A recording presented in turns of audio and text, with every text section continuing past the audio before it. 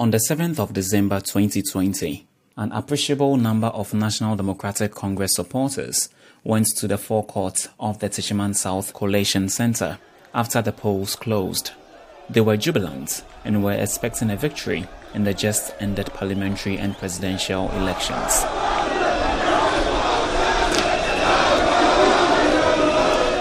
Okay, because everybody knew that we are winning. So our teaming supporters gathered themselves around the collation center, thinking that they are going to jubilate with the candidate. And so that was the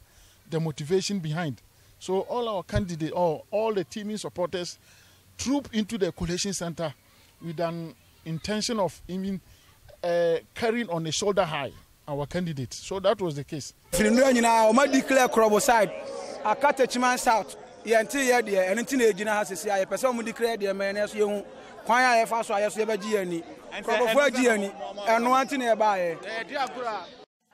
Ayarik, who was 18 years of age, went to the forecourt of the collation center with his father. He went to support and cheer his candidate. Unfortunately, he never returned home.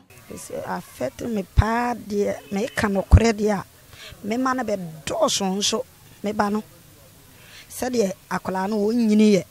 nso said ye o si force no ho no akola na du meja ankasa omo aye saade no so omo di mawu ankasa meka se omu ni mawu a meboa efiri sa asem ni si ye no ma yare force e dia na kola mi ntimi ni bi me ba na de iwo na kome wa timme because me ba no force no ho ya akola so force no ho fa se ko na ye me kane a no na ye panyini so na ye mekane a minim senka obedidi am me bia di ti o madu meja aye me ya papa omo bon hasima kese no konde nyina asai eso ne hwa kwa utumi se hokora no ye de uye na doctor for gine hwa aba check na hu se ene kurese bisa na asi nti mia mu kwa na misen gina ne mo kirema no na ye fa no to srecha so ne de kokoto mo kire se je bai se obi afiri ba bi ko abeche yakwampono aban mu nipa bia no osi hasi bia ni ho wasi ha bepim na me no to kase. Tajuddin Mohammed Al Hassan, a 41-year-old man, also lost his life that fateful day. Ebisa wa driver wa lodu nchini afiri tema abeduru kurum ha wo ba betwom akọ Burkina na obeduru ha no na abato no mre no aso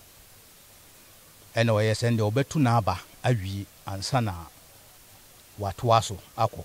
nti etu aba no wie ye no akase ye ombe collation no ombe ka hwan na win ene wo mudi ayi no nyina kọ bunin champion ene wo kọ ho no mu bi na hokora na wonim ho mia wo hai na me kire no se wo kọ hai ba bia na wo twe samina wura ka no wo fa no ho na bunin champion no ene wo kọ ye woko ya afidi wamba fi asema yebetine se asem si na asi nakore yeko hospital no mo frɛ make cancer a kire no na doctor no ka kyerɛ sende so pese wo kyerɛ me se me ba no waye nyame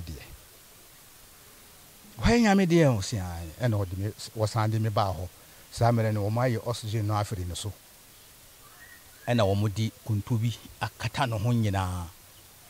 ene wo gya me ho ene me di me nsa keka no me so no mu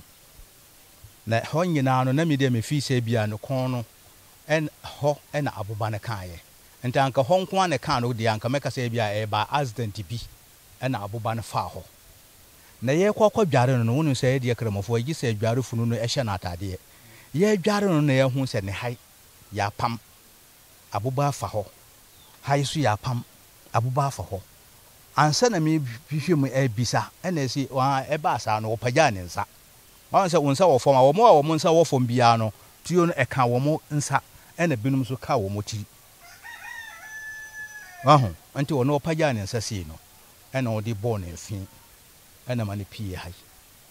ena nti wo to fom no a so ne nsa no nyina wo soro si ya wo to fom no a so ne kon no ena wo di boom ena nso pie na chi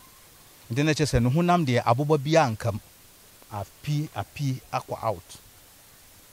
ena wo da ho awu nti asema esi wo mankwada no so no nti ade a haw kase pa ede maye wɔn na kɔkwan so ba wo fidie because me nya adwuma bia me Arabic teacher nso nya aban na fa me ɛyɛ PTA na fa me wo mo na me kyerɛ ade no abosumi so a wo mo atua me ka afi sɛ lockdown no bae no me kyerɛ ade bi wo me fi sɛ wo mo nkwada wo bɛkɔ akɔsua ade a wo mo bɛma mbiribi no wo mo nkɔ bio na obɛ de atua me ka enti me tifie enti wo mo ana ɛyɛ a wo mo kɔkwan so ɛna adɔfo nom a me no wo mo ti hɔ asomdwie mu wo mo na fidi me ska kakra a me di ebo me bra nti ne wo no de sɛ me si enha me a me boa ye gina abontene ɛna nso woni mmaa bi na gina nkyɛ me nuan mo ba mienu ɛna woni wo mo gina wa mo na sese nti saa tam na wo no agye mensa kwasam MP no a wo ka sɛ wo mpene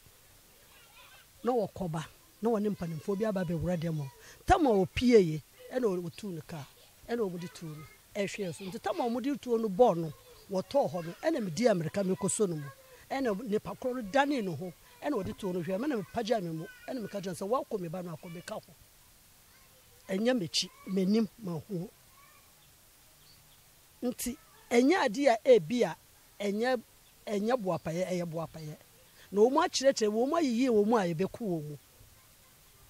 The NDC supporters who experienced the shooting say they haven't gotten over the incident and are calling for justice. Yenimomo ba nti IGP ni nkrofo nimomo ba ha. Police commander na obunu isi no onimomo ba afisa uba every ayibia na ye small say koye adwuma ba uba report ama sa we say regional commander no so dey ama district for no ansana district for no so dey ba atiko man ansana ya ma okwan dey ba wakọ municipal ni ma dey ba we uba report ama ansana wakọ koye adwuma nti omu din no omu bibia no omu report bibia e wo mo ho nti wudimi kan jiram say dey asi no